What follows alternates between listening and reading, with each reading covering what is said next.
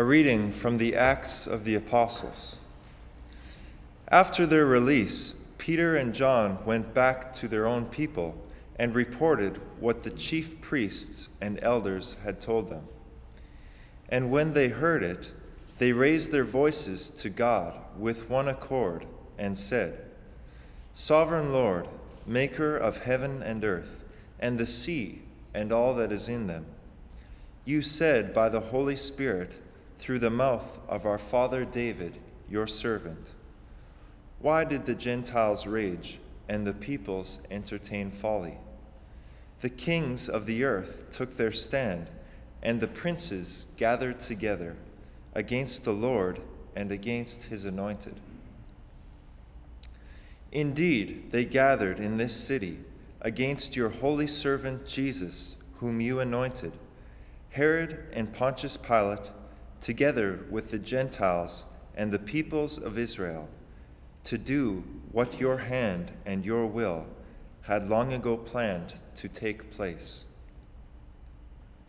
And now, Lord, take note of their threats, and enable your servants to speak your word with all boldness, as you stretch forth your hand to heal, and signs and wonders are done through the name of your holy servant Jesus."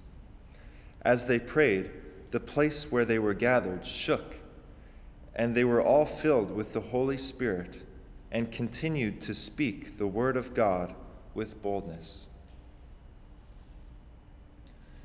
Verbum Domini.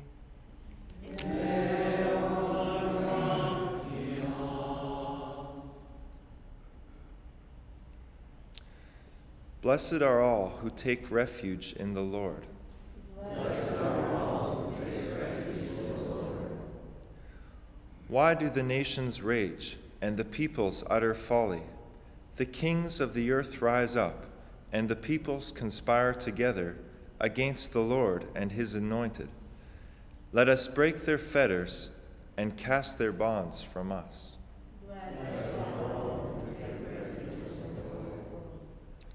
He who is throned in heaven laughs. The Lord derides them. Then in anger he speaks to them. He terrifies them in his wrath. I myself have set up my king on Zion, my holy mountain. I will proclaim the decree of the Lord.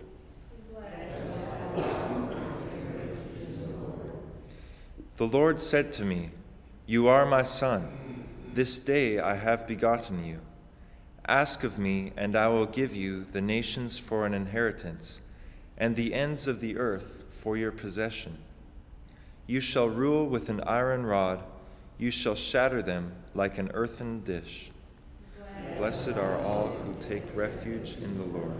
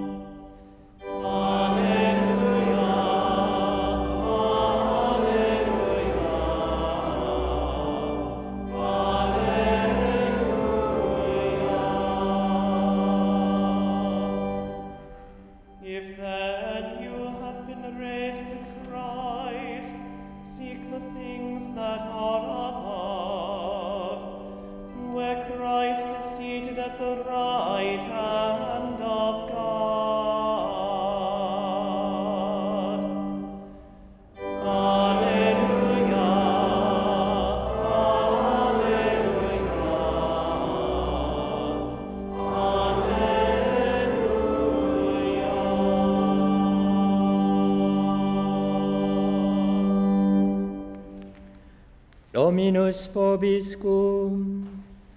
Et cum spiritu tuo. Lectio Sancti Evangelii secundum Ioannem. Gloria tibi, Domine. There was a Pharisee named Nicodemus, a ruler of the Jews. He came to Jesus at night and said to him, "Rabbi, "We know that you are a teacher who has come from God. For no one can do these signs that you are doing unless God is with him." Jesus answered and said to him, "Amen, amen, I say to you, unless one is born from above, he cannot see the kingdom of God."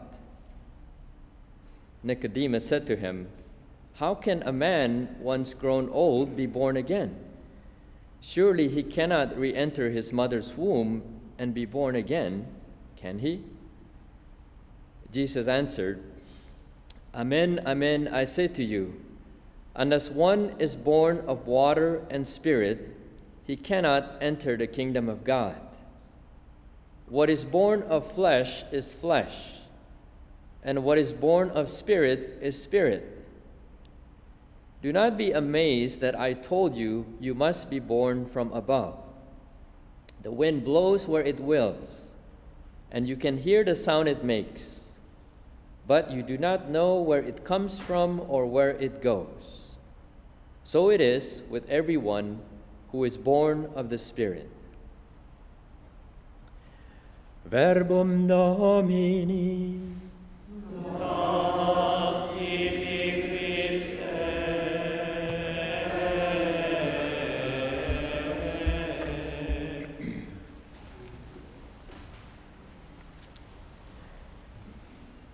In our first reading, we heard this account of Peter and John.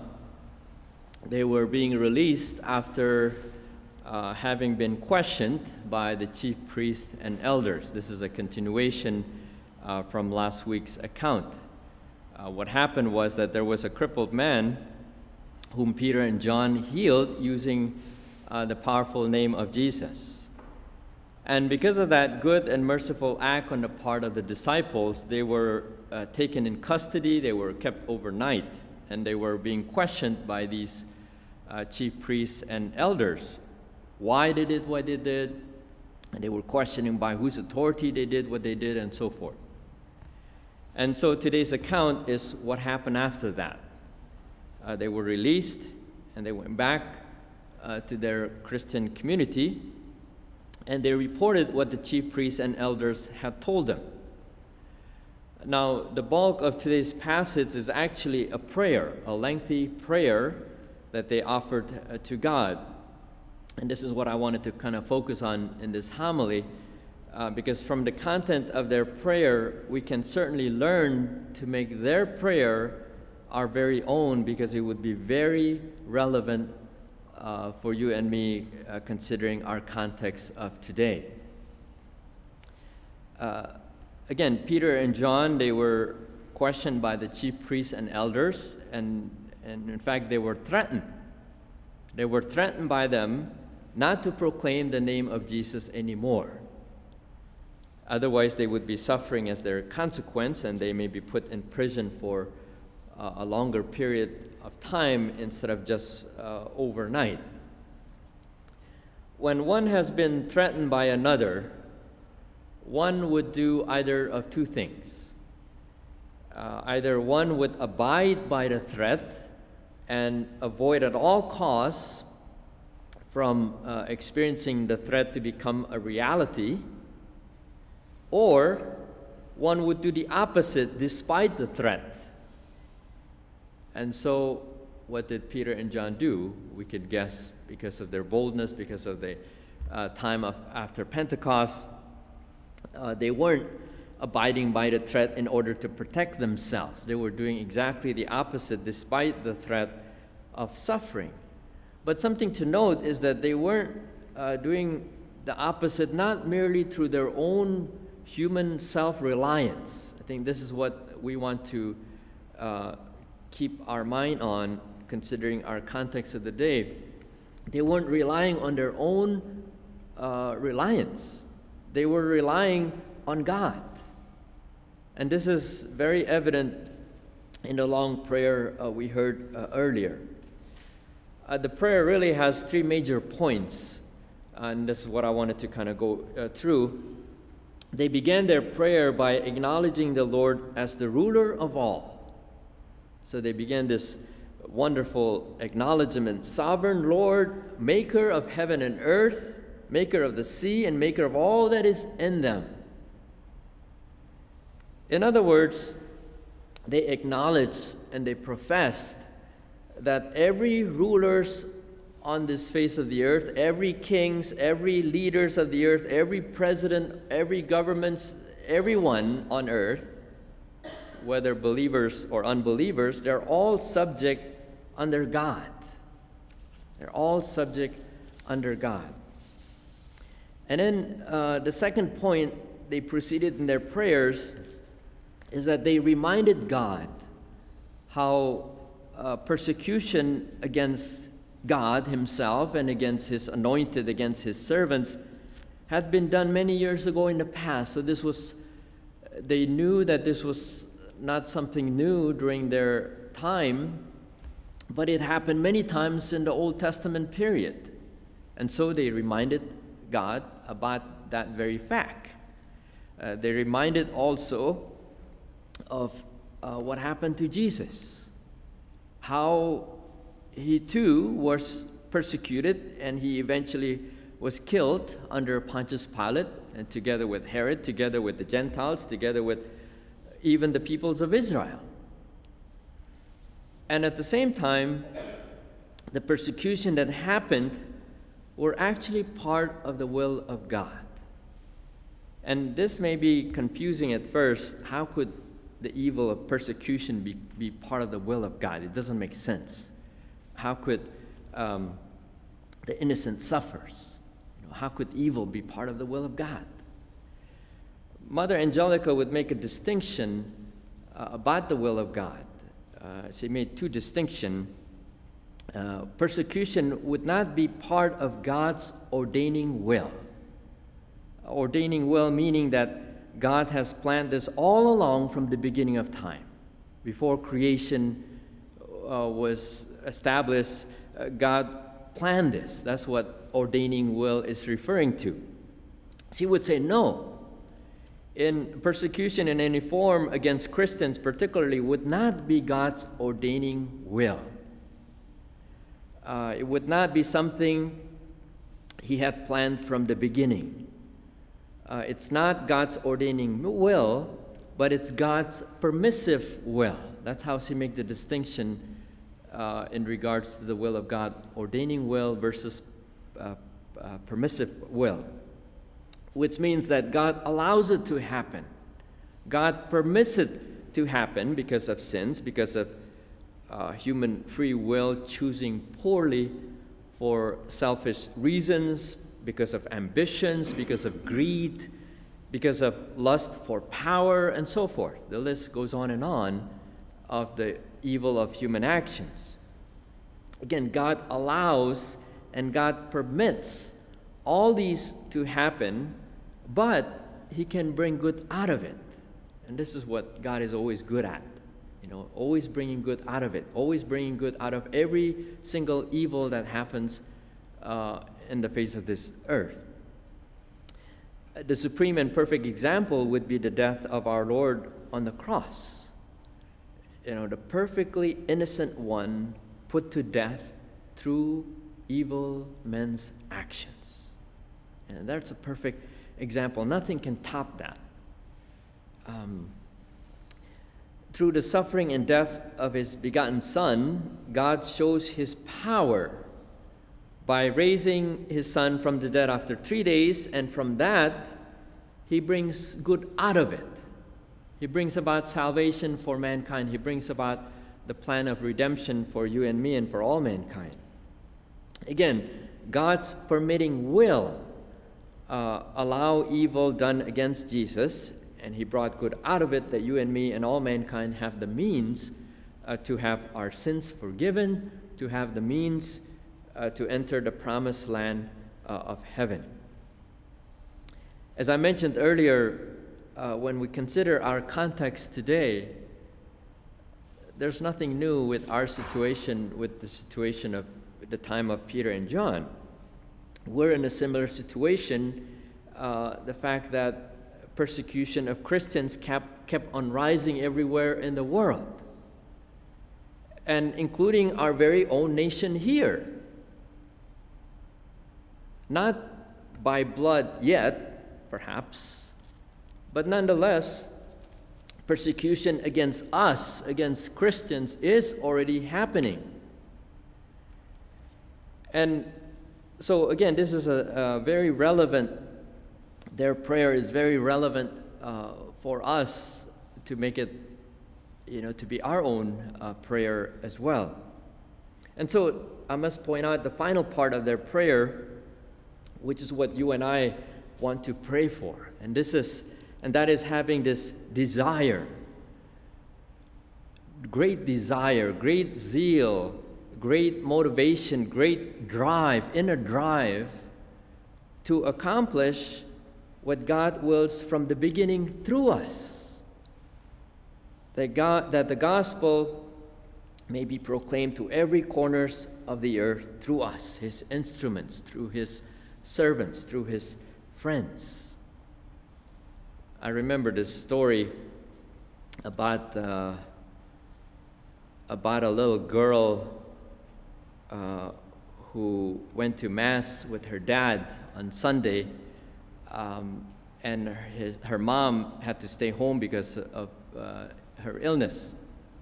And so they both went to Mass, and they came back from Mass, and the mother was asking the daughter about the homily. What did Father talk about in the homily?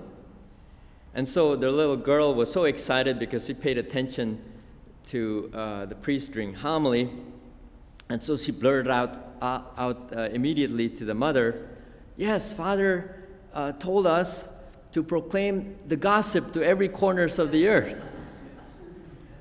So she got the words just a little bit mixed up with the gospel and gossip.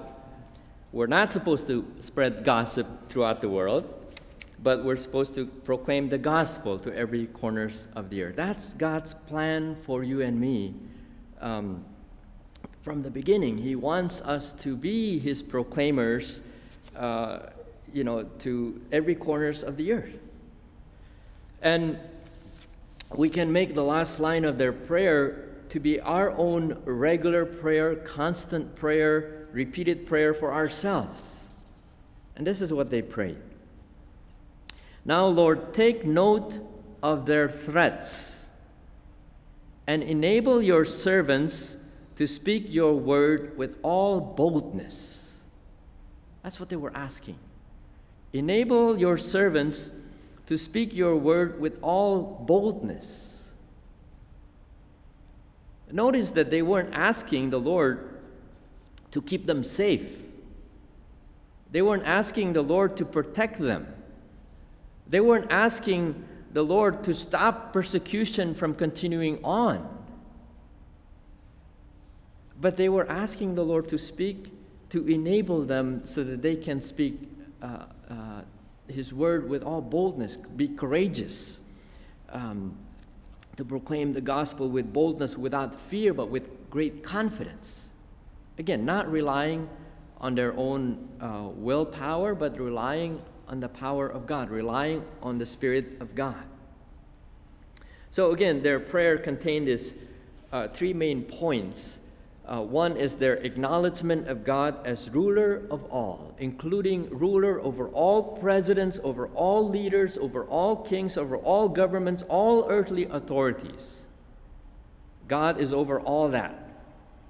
And then two, their reminder to God of past persecutions against his people and how in the end, God would always bring them to victorious over their enemies, even if it meant through death first, like our Lord, and then to the victorious resurrection of our Lord.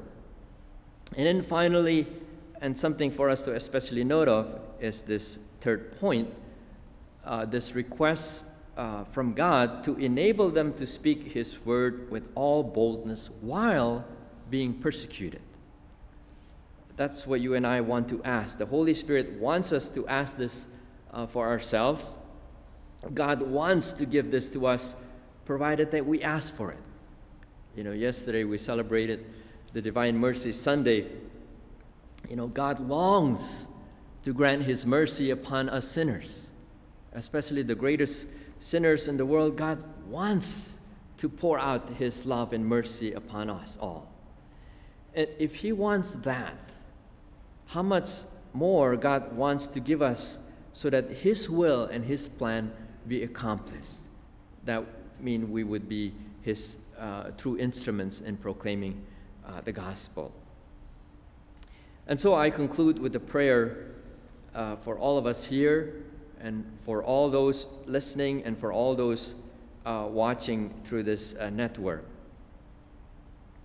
Lord, grant to us, your servants, to speak your word with all boldness, while you stretch out your hand to heal, and signs and wonders be done through the name of your holy servant Jesus.